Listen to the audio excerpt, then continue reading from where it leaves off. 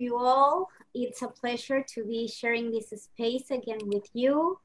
On behalf of the Director General, I give you a very warm welcome to this second webinar held jointly by the CARICOM Secretariat, the Inter-American Children's Institute, specialized body from the Organization of American States, the NGO Caribbean Development Foundation, and the multinational office of UNICEF based in Barbados.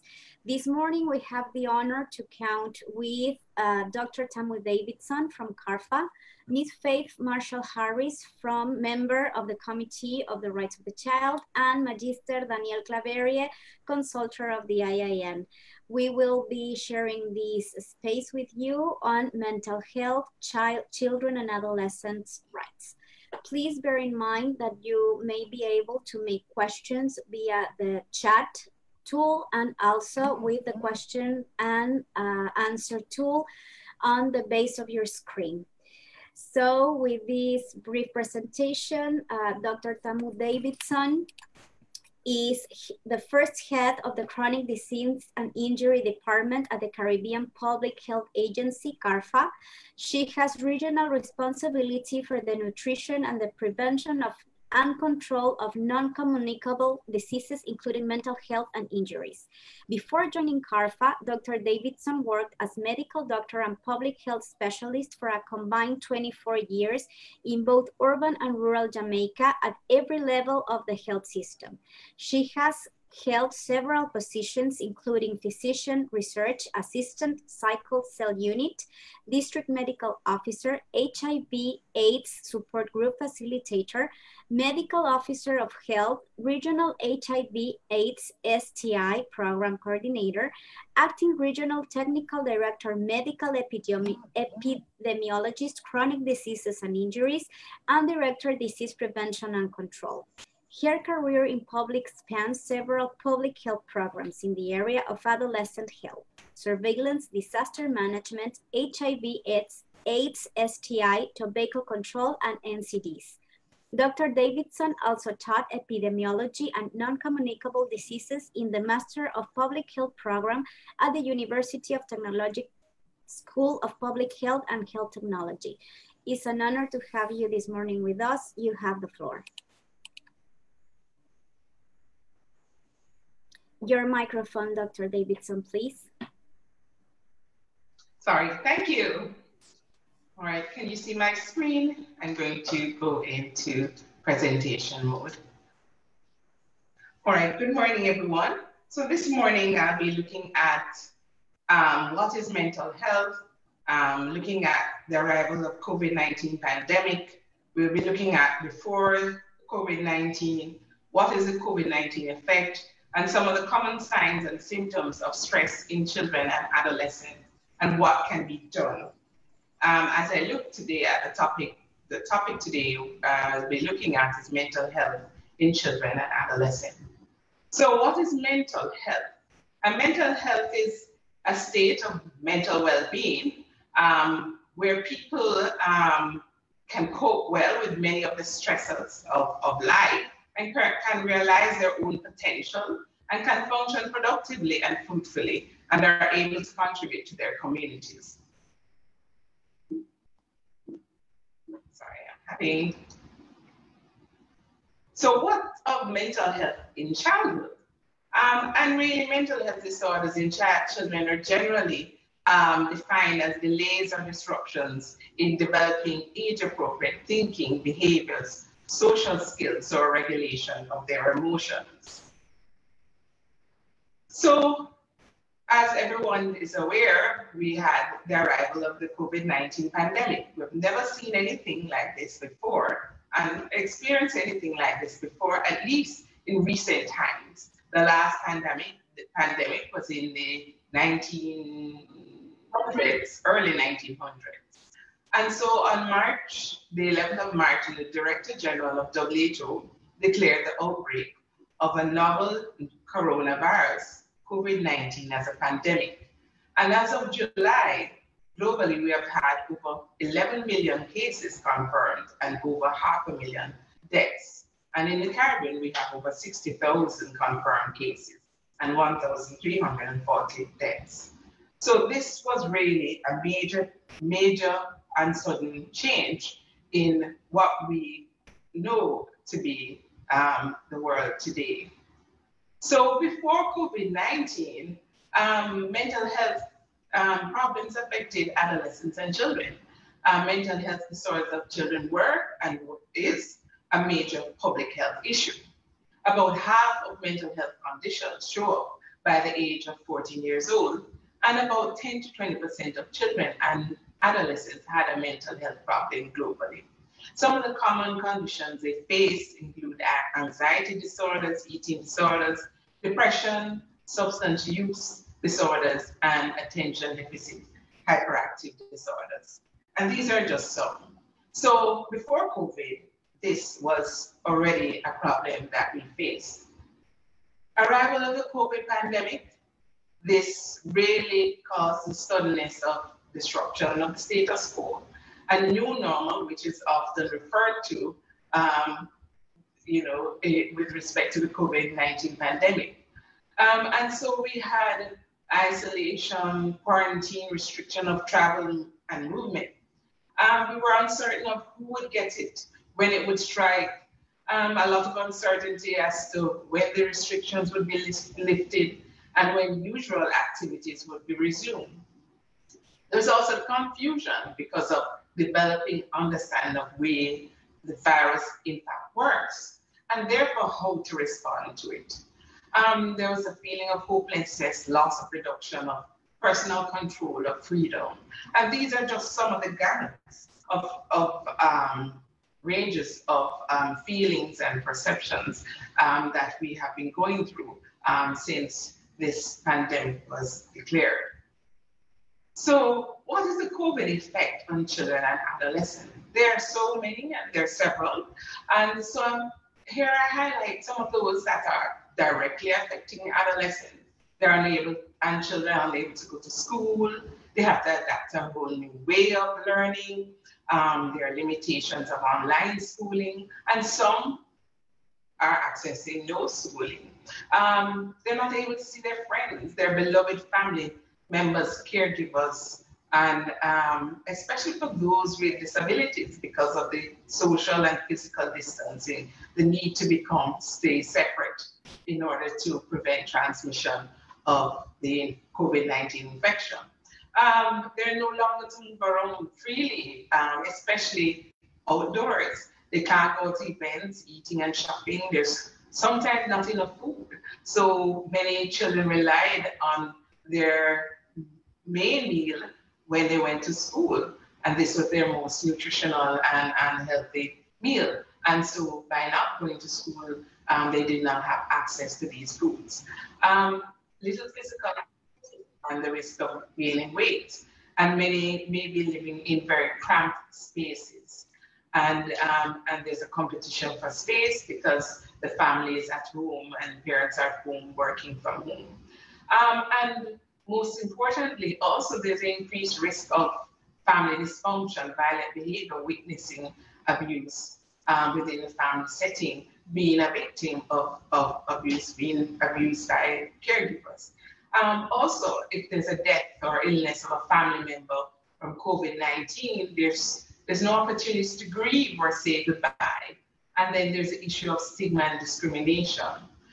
Families, unemployment, underemployment, no internet access or poor internet access to really have access and interaction with the outside world. Disruption of services, especially for children who have disabilities, who have chronic illnesses, are not able to access these services, children with mental health conditions. And also parents not coping or having their own mental health issues and trying to deal with this new, what we describe as a new normal. So this is just the same thing, information, but looking at it from the dimensions of wellness, covering both the emotional, physical, financial, and intellectual. So this interaction with direct impact on children and also their surrounding environment is causing what I've coined as the COVID effect. So this COVID effect impacts both on children and adolescents who were developing normally, did not have any mental health problems. And during COVID-19, they may be less able to cope with these various stressors that are coming to them at all levels, and multiple stressors. So the list I presented was not exhaustive, but really tells us what the multiple dynamics of these stressors that they're having to deal with on a daily basis. And for those with existing mental health conditions, there's exacerbation of these conditions because of the stressors, and also there's disruption of access to services. And I just want to also mention here, also for children with disabilities as well, this is a major issue. So what are some of the signs and symptoms of stress in children and adolescents? And this is not exhaustive, but these are some of the common things. Poor performance in schoolwork, withdrawal and isolation, difficulty concentrating, increased worries and inability to focus. Very often we may complain of physical symptoms, the tummy aches, the headaches, the aches and pains. They may not be sleeping well, they may not be sleeping much, or they may be sleeping too much. Nightmares is another thing, problems with their appetite as well. And those, some of the behaviors, they begin to revert to behaviors that they had at a younger age, like bedwetting, throwing tantrums, becoming very clingy. And sometimes they display aggressive behaviors, irritability, and also more so with the older adolescent. In those years, they tend to take a lot of risk behaviors. For example, not really caring much for their own safety, physical alterations, using unsafe items like matches, substance use as well, smoking and alcohol use. So these are just some of the signs and symptoms of stress in the children and adolescents. So I'm sharing here a study that was reported on, and this was in Italy and Spain, where they looked at parents' reports of children's difficulty during COVID-19 confinement. And we see here that the largest the difficulty was difficulty concentrating, and that was followed by irritability and restlessness and nervousness, and also feeling a sense of loneliness. So these are some of the effects of the confinement due to COVID-19 on children. So what can be done? Certainly healthcare professionals, governments can integrate and should integrate mental health and psychosocial support interventions for children in their national plans. And that should not be limited to just the health sector, but right across all sectors. There's a need to ensure that mental health services are part of the essential services and include innovative ways in delivering these services through teleconsultations, through phone services, and through community outreach as well, with taking into consideration the need to that healthcare personnel need to have the correct personal protective gear. And need to also implement protective measures to reduce risk factors for mental health problems and for persons with mental health conditions. So we need to ensure that the children are protected and adolescents, and we provide a supportive environment.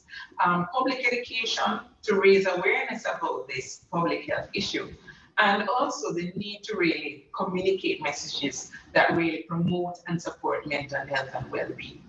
For society, these are just some key areas that could be addressed, and this is really advocacy, bringing to the forefront the issue of this area of addressing mental health issues for children and adolescents, and ensuring that this is done within the context of a human rights framework.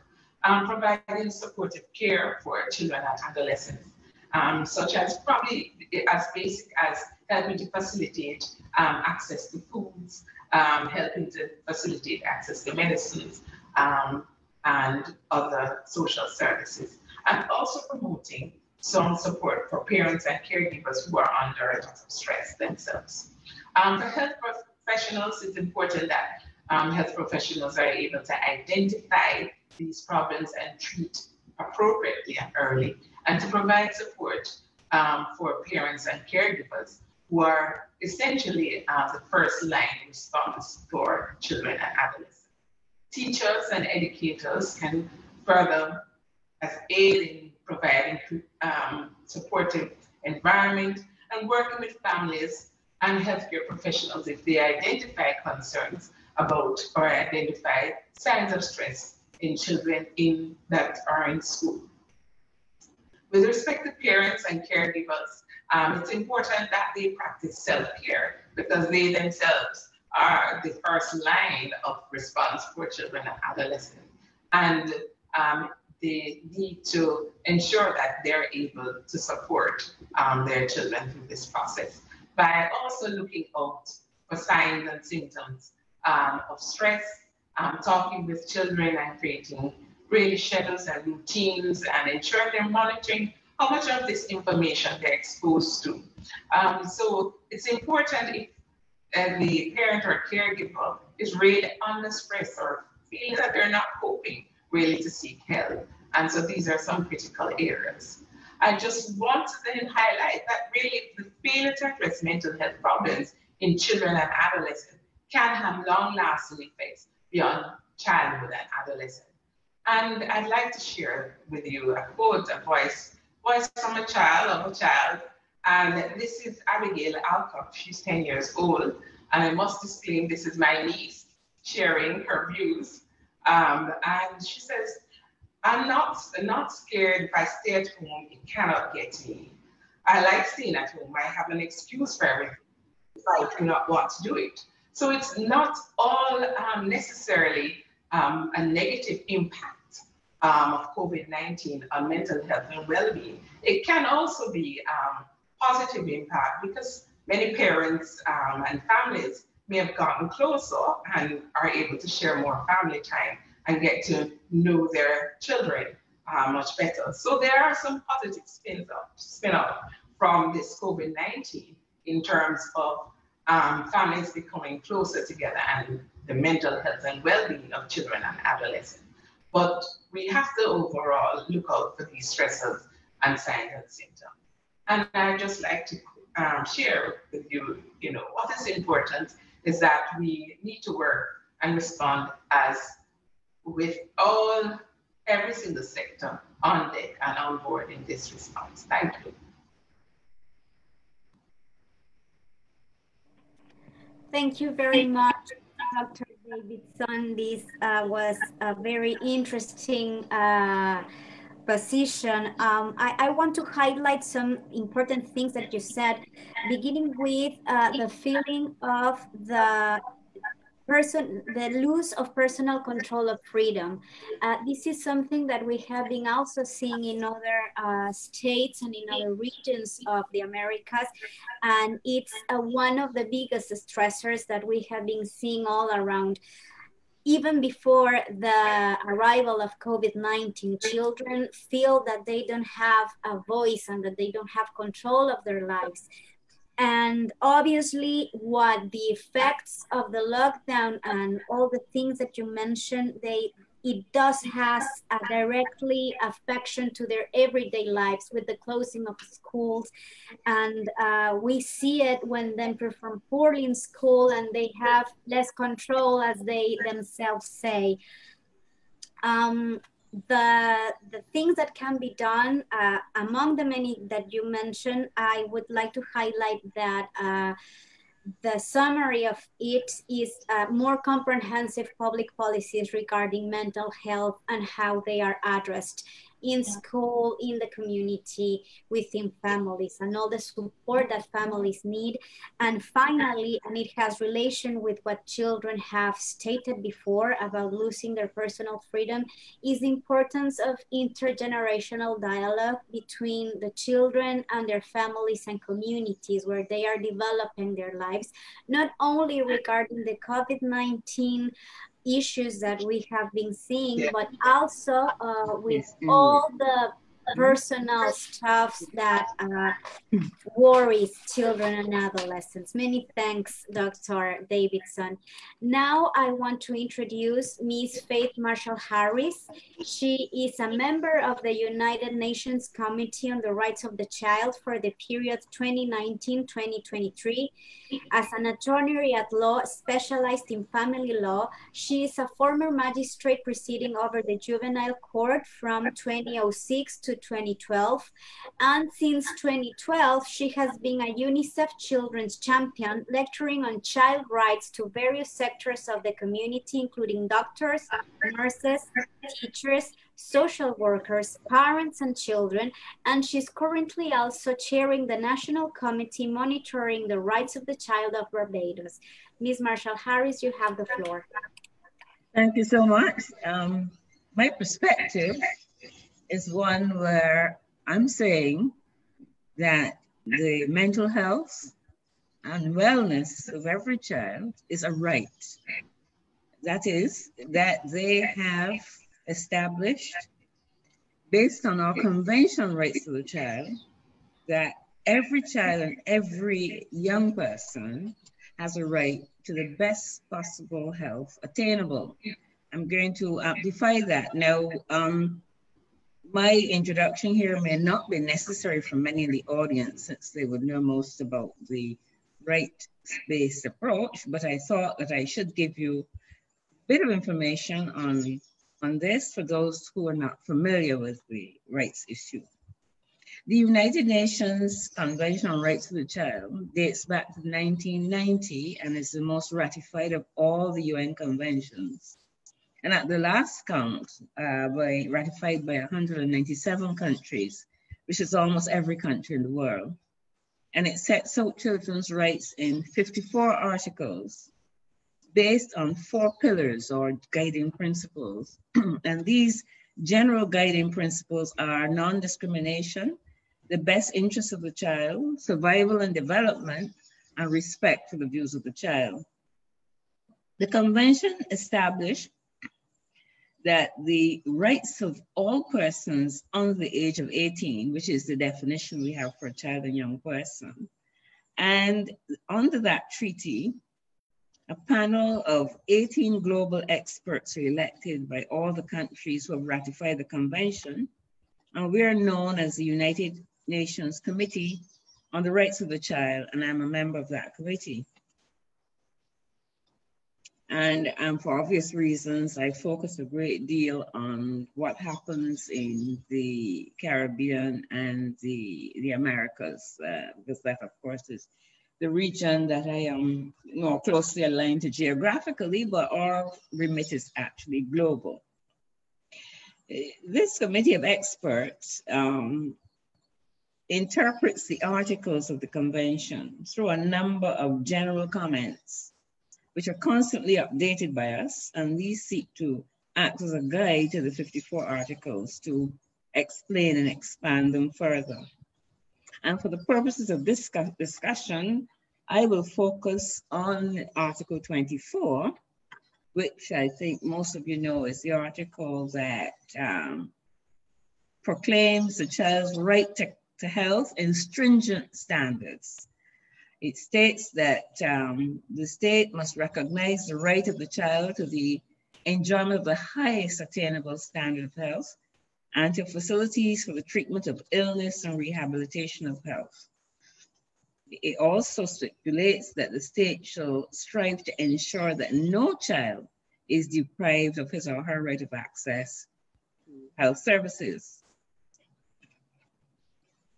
And also I'm going to make some reference to Article 23 because I think it has some relevance here. and it imposes specific obligations on states to take special measures of protection and provision in relation to disabled children, including mental health services. It says also that that states parties must recognize that a mentally or physically disabled child should enjoy a full and decent life in conditions which ensure dignity, promote self-reliance, and facilitate the child's active participation in the community. Both articles that I referred to go on to enumerate detailed ways in which parties to the convention must meet their healthcare obligations to children. And as I mentioned earlier, these obligations in relation to child and adolescent mental health also requires that certain obligations on the part of not only the State Health Service, but health professionals, policymakers. Now, we require that you also consider our general comments. The way the committee works is that the general comments, which I mentioned are always updated, are published. And in this regard, my reference points for this, but we have many, many general comments, but for this specific area that we're discussing, I will be looking specifically at the general comments number 4, number 15, and number 20. Now, the committee is responsible for the convention's enforcement. We review each state party's reports. They're required to report to us every 5 years. And after each review, we also issue concluding observations. Our job, and it's the main job we have, is that we're going to look at the performance of each country in upholding and guaranteeing children's rights. And the concluded observations indicate the strengths and weaknesses that we perceive, point the way forward. We offer advice and recommendations for better outcomes. Now, in terms of the particular instance here now of COVID-19, in that framework, we recognize that the mental health of children would have been impacted quite severely by, as was mentioned in the first presentation, by the conditions of lockdown. Just specifically, we noted that they suffered probably the frustration of adults who found that the children were constantly underfoot. They were restless. Their natural energy and curiosity could find little outlet, and it was not properly appreciated that they need creative pursuits as well as physical exercise to remain mentally healthy. In fact, many of the protocols mandated for the containment of COVID-19 meant that they could not go outside to play, which is in fact another requirement under the rights of the child. And many adults complained bitterly if children sought to find respite, and several were severely punished as a result. We did see an increase in some countries in terms of violence against children, that is corporal punishment, which I think mental health is affected by corporal punishment, especially where they're perceived as totally unjust. The use of corporal punishment is we know it does, stimulates fear and enmity against adults, because it's seen as an injustice in that it's a crime to assault an adult. However, adults are free to assault children without any punishment. And unfortunately, in our region, this is sometimes supported as being a cultural norm. That has had an effect on the mental health of children. Also, the inability not to express themselves on these issues, which in parts of our region is curtailed and to be seen and not heard. And in fact, if we are to deal with the mental health of children, we are going to have to pay due regard to the fact that they need to be able to express their hurt, their pain, whatever troubles them. No, I have focused quite a lot of adolescents, which I think in terms of the time I have available to me, I will not be able to do much. But the committee has focused a great deal in terms of its mental health strategies on adolescents in particular, because we have found in our studies that adolescents are the ones who feature mainly in our reports as the ones who are prone to showing signs leading to health, self-harm, and suicide. We felt that they are not listened to sufficiently and that they ought really to have a say in their health care in accordance with their evolving capacity. In fact, this is not just regionally, but globally, we are concerned about the increase in mental health among adolescents. And this was even before COVID-19, which would have been exacerbated by the COVID-19 conditions. And that because as you're aware, adolescents are in particular have a strong urge to socialize with their peers, and which COVID-19 prevented, and which brought in social distancing. They were left to use their devices, which in itself can exacerbate their own feelings of inferiority. Many of them suffered problems there. What can be done? Because I believe my time is running out. What can be done in all of this? One of the recommendations is that state parties must pay more attention to the voice of adolescents, that they must endeavor to find strategies that involve their safe places. Very often the safe space was at school, but the schools are now not open. And so in the terms of the community, we're going to have to create the spaces for them to be heard, to participate in strategies that will bring them back to good health. We also need to pay far more attention to what happens with them online and to make the digital space more secure. Obviously their freedom to associate, which is another right they have, was curtailed by COVID-19. But as we come out of lockdown, more attention's got to be paid to that, to their ability to associate freely and speak out. The adolescent in particular needs the attention to ensure that they can get treatment and rehabilitation from mental disorders, and that the community, we must make sure the community is aware of the early signs and symptoms and the seriousness of these conditions to protect them from undue pressures, including psychosocial stress. We urge states to combat discrimination and stigma surrounding mental disorders, in line with their obligation under Article 2, and that we want them to recognize that every adolescent with a mental disorder has the right to be treated and cared for as far as possible in the community in which he or she lives. And where hospitalization or placement in a psychiatric institution is necessary, this decision should be made in accordance with the principle of best interest of the child and the views of the child, and that there should not be an over-reliance on medication. I think that we want to make sure we create a safe and supportive environment for adolescents, including within the family, within the school, where it is now possible, when it becomes possible. And finally, we want to ensure that whatever we do, it is child-centric interventions, which will build resiliency and autonomy and place young people challenged by mental ill health on a solid path of recovery.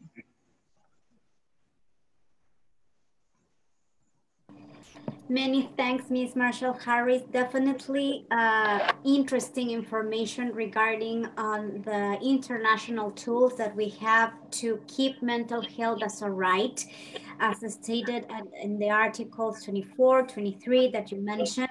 And I want to highlight two things that I consider very important to take into account on the work we do on promotion and protection of the rights of children and adolescents. And one of them is, again, the importance of the voice of children and adolescents, that they feel that they are seen but not heard, and their call, it's for us to listen to what they are going through so they can be taken into account, and how this would lower the stressors of their mental health, and also the importance of comprehensive public policies that Dr. Tamu Davidson also mentioned.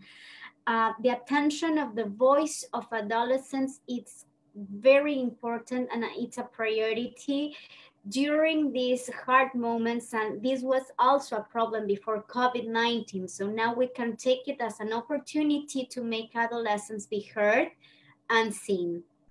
And the second point is the importance of being corporal punishment as a stressor of mental health.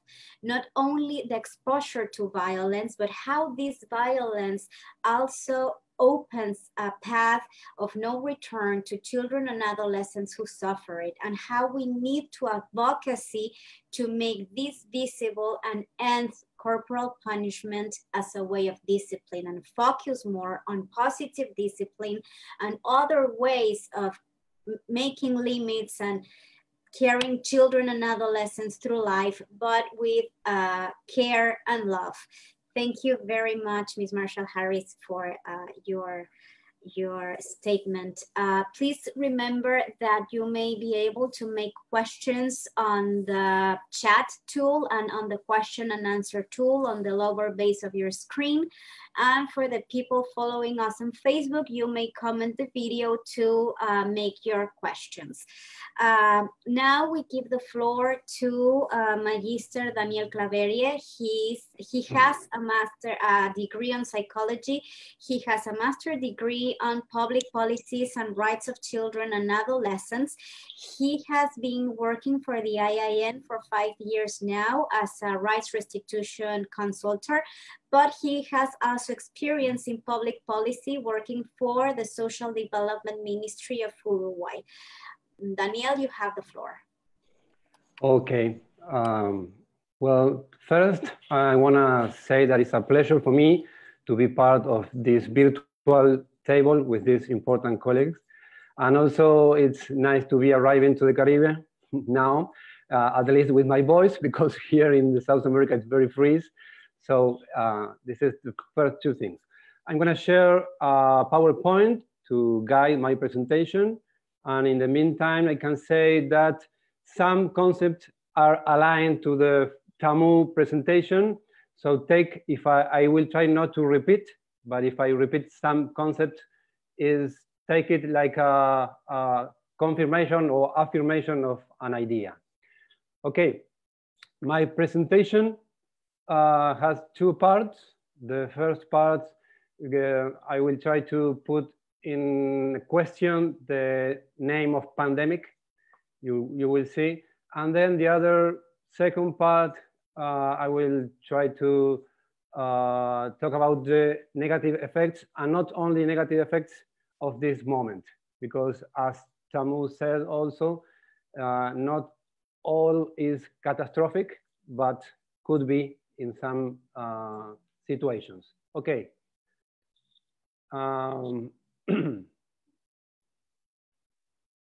Okay, as I said, I want to say that if we put children in the center of this situation, talking about rights, we can say that children were and are in a pandemic, an historical pandemic. Why? Because you can take and check the indicator you want in America, in the world, and you can see that there's massive negative effects of the adult-centric way of life right now that are making negative effects to children.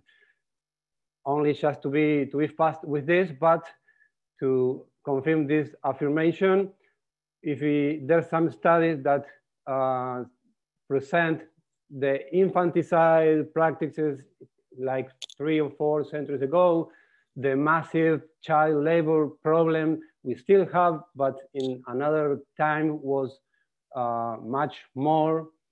As both the colleagues said, the children and the exercise of the right to participate was and is already now a big problem.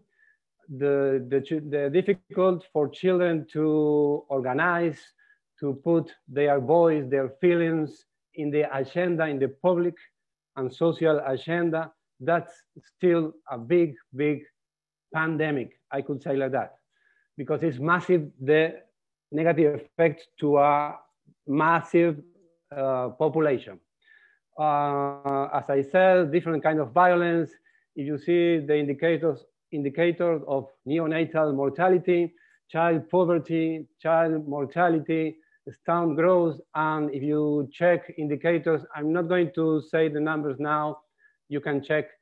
If you check indicators of adolescent disappearing in some countries of America, the child and adolescent involved in crime, in organized crime. Well, there's a lot of problems going on that I want to say that it's also a pandemic that we are still living. Why I'm saying this? Well, just to finish this concept, there's indicators that tell us data in millions of children, as UNICEF told us to prevent what could happen until the year 2030. Look, 167 million children will be in extreme poverty. You know what extreme poverty means? Means a vital or a life project broke down. 69 million children, and we are talking in millions also, the negative effects. Under age of 5 will die until 2030. 60 million children of primary school age will be out of school. The same, if it's not a pandemic, what it is. So you may wonder, I do wonder, why the planet didn't mobilize us now in order to protect massive impact to children. Why certain damage have not been and are not a global priority. Okay. Now on this part, I'm gonna talk about what is to live in this traumatic situation, because this situation now, was a very quick change of the daily routine life, the access to services, different things that very quick changed. And that's the big problem. When something changed very quick, it's always gonna be some effects, not always negative, but effects that we have to recognize to respond well. What I'm gonna put it in losses, gains, and challenges. The losses, just gonna read it because we know what the losses are, and also Tamu talked about that. Well, the access to basic service like health control, education, alimentation, recreation, the institutional and community spaces and referent. Some of these referents are the most protectors, actors, or actresses in the comprehensive protection system for children. That's a big point. Well, the losses of family and friends, material bonds, the contact with their peers, that is very important. The daily routine, the playtime, and some kind of time that cannot be done in this time, the mother nature daily contact, the stable environment, talking about social things that are moving and arrive sometimes with non-dosified information to children and adolescents, and it's a big problem because depends on the age of the child or adolescent to see in the news that people are dying in some place in the world, or the infected, of the impact to grows people, to the grandparent or grandmother, that arrive to children and make effects. And also the environment that change if some family employment situation are going on. Negative effects, Tamu already told, talk about that. The isolation or loneliness feeling, the stress, when more prolonged, more toxic. And when we talk about toxic stress, that is a concept that goes directly to difficult in a healthy growth of children. The high rates of boredom, the children are, in some situations, are getting bored very much more than usually.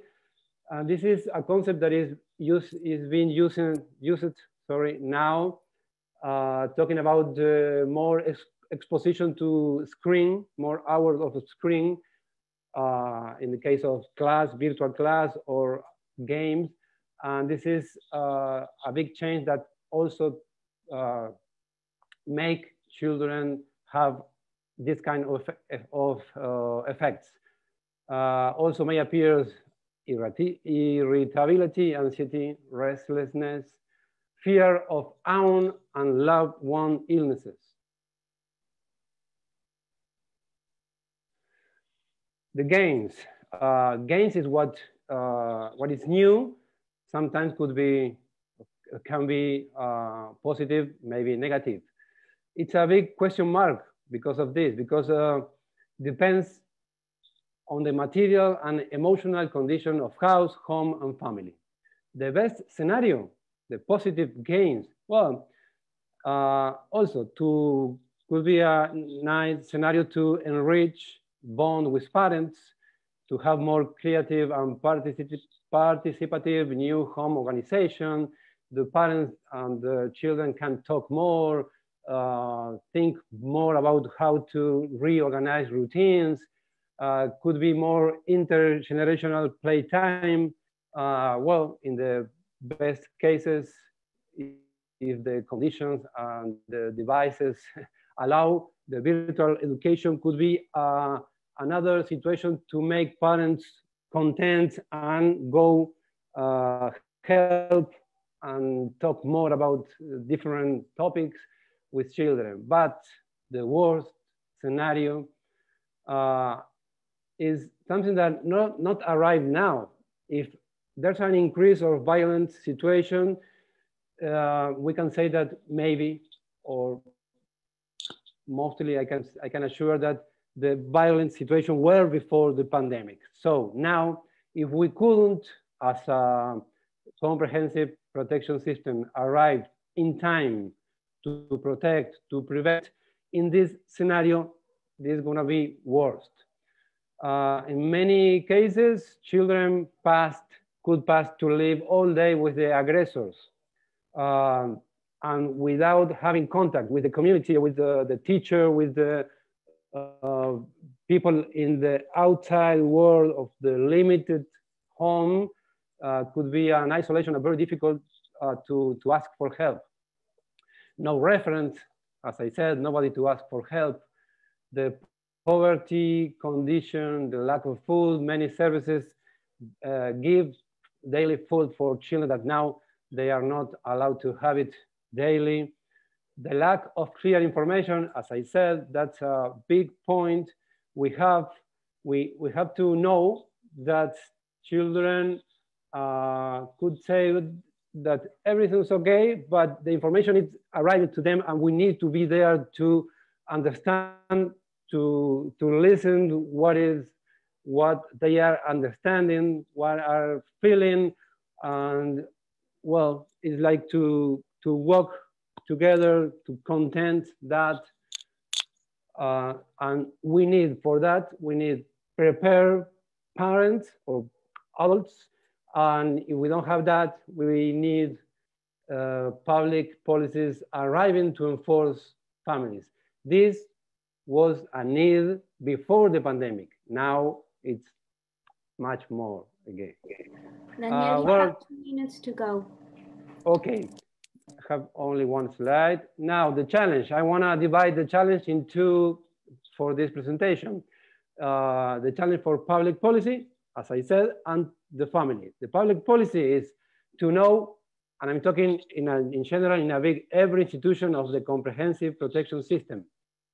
The challenge is to know exactly what is happening at every home from any actor or actresses or local territorial service. I mean, I don't care if it is a teacher, a doctor, an educator, a social worker, a referent from the nearby NGO, a leader in the community, but we need to arrive in a virtual way or in a material way to know what is happening. Because if I let in isolation different vulnerabilities situation will be very difficult to face. And the challenge to finish for the family is to face the situation without hiding children and adolescents the difficult of the situation. And that is easy to say, but difficult to do, to enable the possibility to talk about the difficult of this situation, the changes, the unstable environment as I talk. Another challenge is open participation spaces to listen and to be all part of the new family organization. These spaces to talk, to understand together, recognize children and adolescent capacity to face and to propose alternatives. That's participate, be part of this moment, suffer and create alternatives, allow and be able to share and receive the fear and the uncertainty of the moment. And the last thing, this means to build together a new narrative of the situation. The inability to make sense of a potentially traumatic situation could cause a personal breakdown. I hope to be very clear, and thanks very much.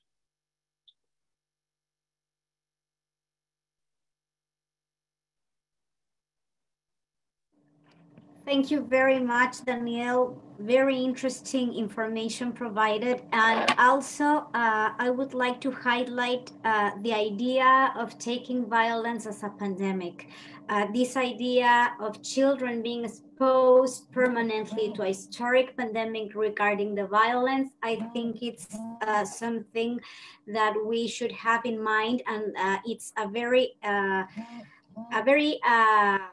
critic idea to take into account, to make violence a specific problem that it's affecting children way before COVID-19. So I think that idea, it's really powerful to keep the work going on regarding children and adolescents' rights and well-being.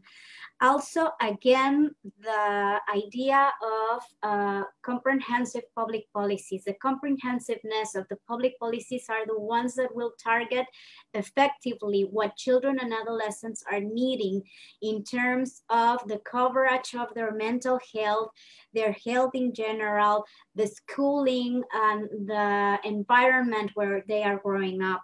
That also takes me to what Ms. Faith Marshall-Harris mentioned on the child focus that every public policy needs to have in order to build a society which takes in account children and adolescent voices. That Daniel also mentioned as the opportunity to start writing a new narrative for children and adolescents' life.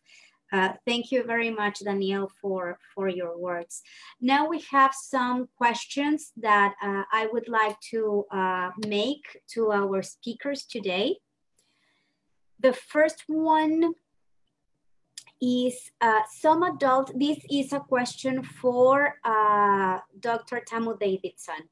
Some adults do not recognize that children are very stressed and distressed by separation from their friends and their grandparents. What are some of the ways, apart from the media campaigns, that we can teach parents and teachers to recognize when the child needs a mental intervention? Okay, thank you. So some of the basic things, and I think it's important that we, as a part of teaching the parents and caregivers, we need to recognize some of these signs and symptoms, as mentioned earlier, in children.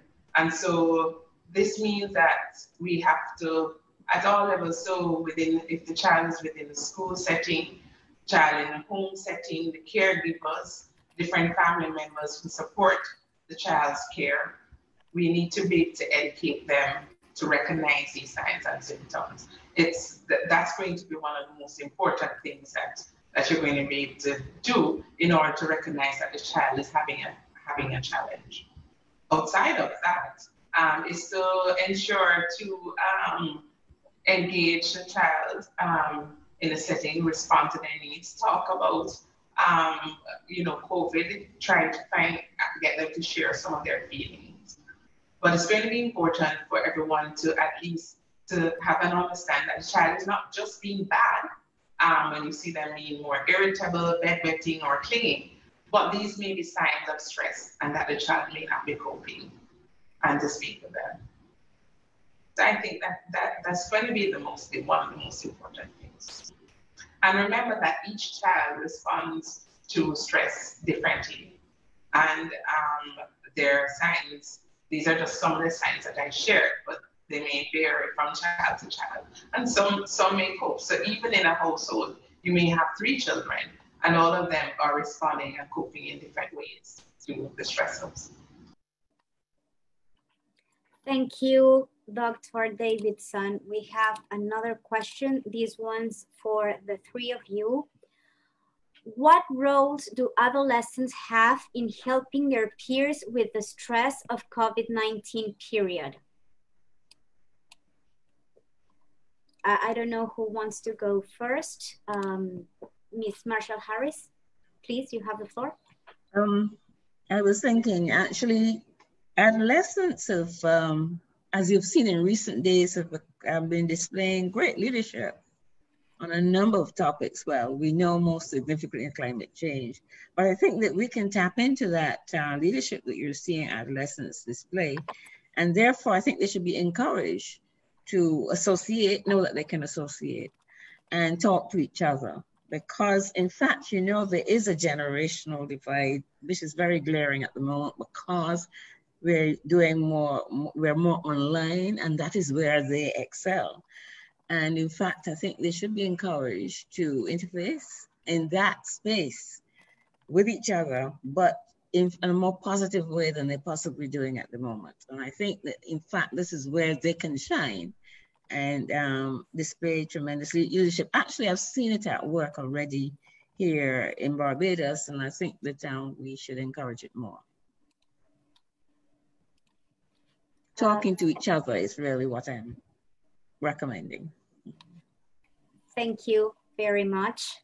I don't know if Dr. Tamu, Daniel, would you like to also help support the answer?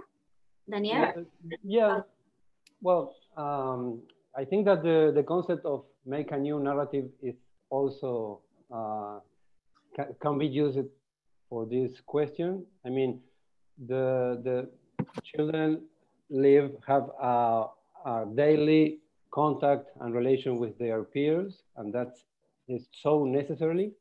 And they can identify, they can exchange in a different way, different situations that are feeling, are living, are fearing also.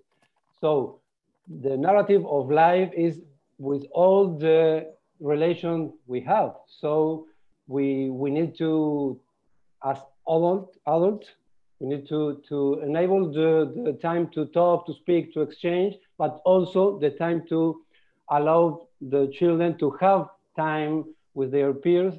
That is very, very important. And finally, it's happening sometimes that this quick reorganization of virtual classes were so centered in the topic of the class and not in the situation that is very, very necessary to have contact, to relate, to have free time in a relation with the educational moment. And that's something that we have to take in consideration, that also the institution is a place where this peers daily contact happens, and we need to promote that too. Dr. Davidson?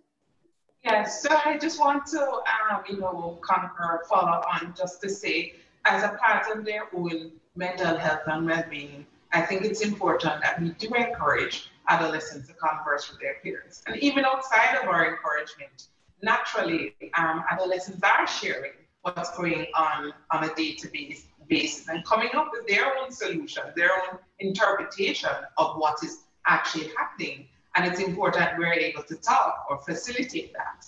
And also engage them or encourage them to look at ways in which they can help to assist, in the response to the COVID-19 epidemic. There are many stories of adolescents coming together either to put together meals for people who are less fortunate, who are not able to access food, who are going out and helping to deliver these meals, or just to write, to older adults who are in nursing homes or homes of care. There are many stories where, in fact, these older adults are conversing with adolescents, and some of this is driven by adolescents themselves and young people. And I just want to reiterate what was said early on by Mrs. Marshall-Harris about the need for adolescents to have a voice in developing the response and in being part of the conversation. Adolescents and most children. Thank you very much. This one is also for the three of you.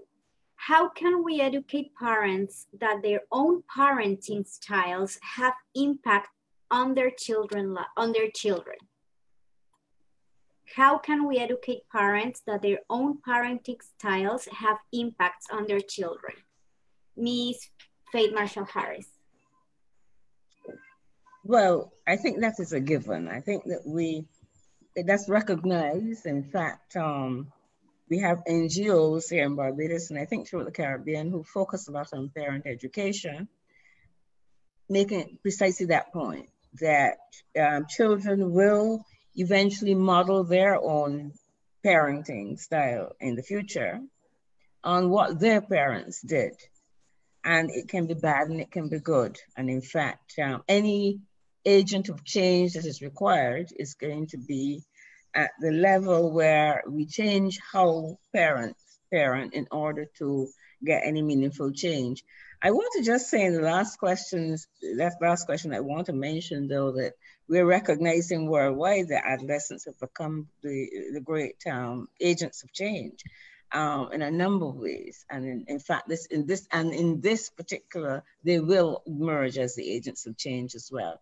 But the parenting styles that need to be developed can only, I think, be taught.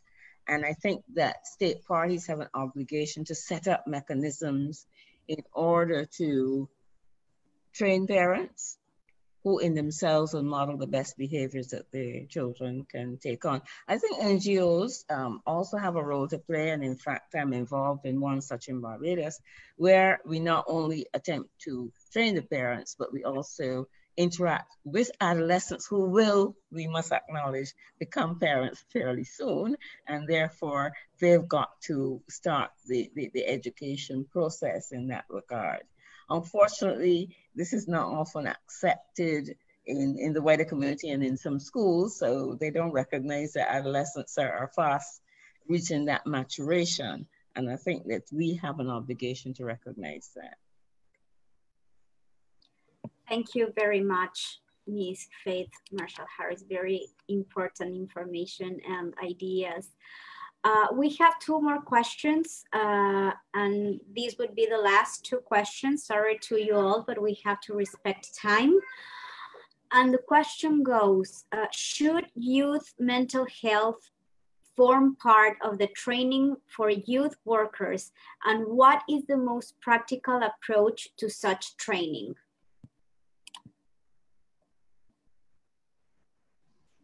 Yes, I'll take this question.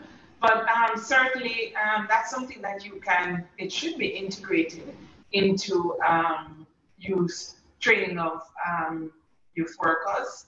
And in fact, there are a lot of standard curriculums that can be utilized. And the World Health Organization has the MHGAP program, really targets really promoting mental health in a non-specialized area. But there are many different programs that have been in place and that are in place that actually work through the community and non-traditional and also lay persons to provide and support mental health. And in fact, that is where we want to shift our support for mental health from an institutionalized approach to really a community-based approach and involving all levels and communities in society. And that will also help to decrease some of the stigma and discrimination, which we haven't really talked about much, but there's a lot of stigma and discrimination still, and certainly in the Caribbean setting around mental health and well-being. And certainly you want to get everybody on board.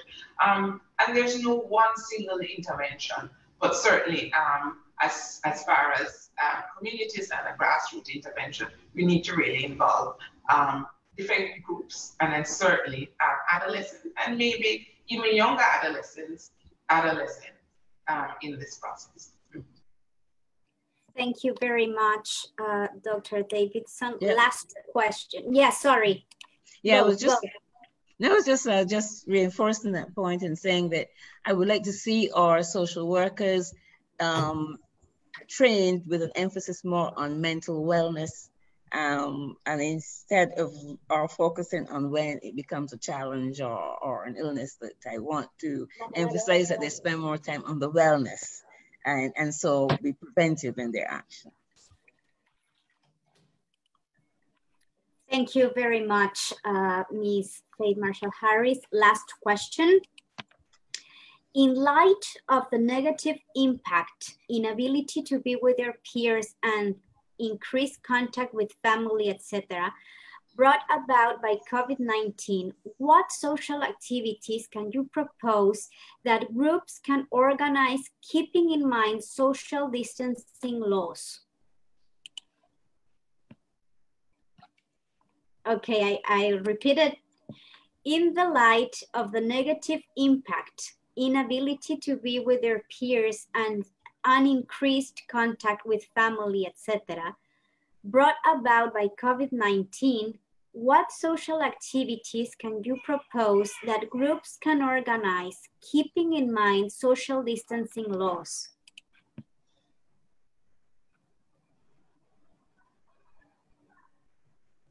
That's a difficult one because I suspect that those protocols change and are different for across many countries. So whereas one country is quite open and therefore they can resume the normal club meetings and gatherings, then in another country they can't. So it's going to be very difficult to pinpoint what can be done in a regional way. Daniel, just you have to. Yeah. Well, it's very difficult to answer that for that reason, but I will say that to have that question means that we need to take time to think about how to respond to that. So I think it's a nice way to finish this webinar, to have this question as a challenge that we have to do, because we are confirming or affirming in this question that we need to propose places or social activities to have it.